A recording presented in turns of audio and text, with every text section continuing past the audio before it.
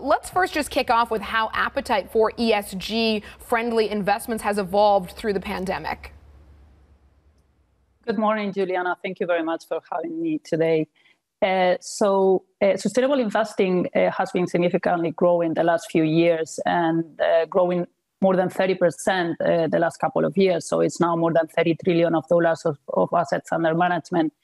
And with the pandemic, of course, that trend is accelerating. Actually, at Clarity, we have seen an increase in demand of more than 3 times the demand that we had pre-COVID. So definitely accelerating the trend during this COVID situation.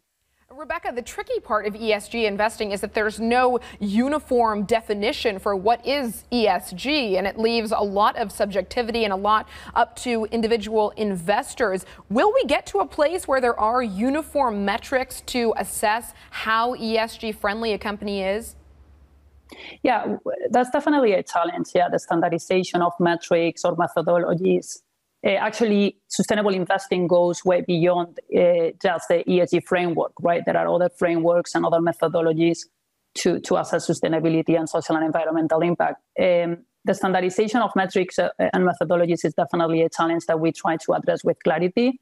We provide a technology platform to investors to help them understand the different frameworks and the different metrics and develop their own views on sustainability as well.